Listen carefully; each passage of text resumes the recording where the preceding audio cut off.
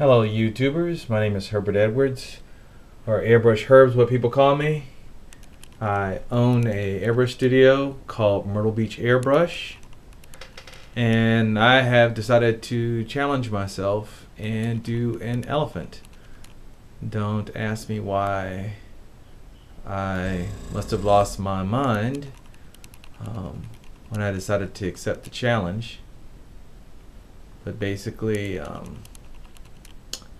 I wanted something that had a lot of detail, and at first I thought, maybe I could fake it somehow and not get so detailed, but since then I've thought more about, I've bitten off more than I can chew.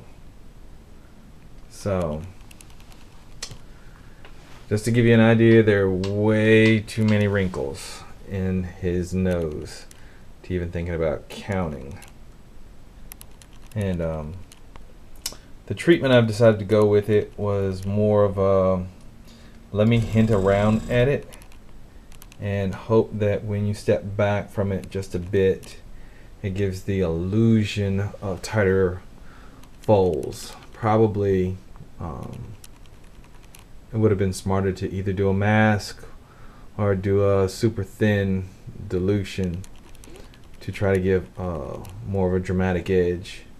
I didn't want something that looked like the photograph exactly.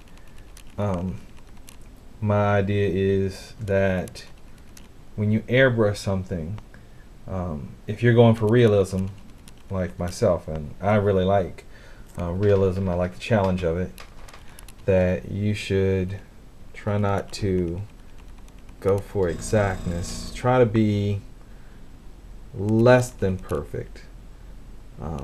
That way some of your own personality will be in the picture, as opposed to me, if you do an exact copy, then you'd have a photograph, and so then what's the use of doing a drawing if you're just going to make another photograph? The machine itself can do that. But that's my own opinions on it. So anyway, give me some comments, tell me what you like. I'll post some more of these as more detail fills in. Okay? Wish me luck. Thanks.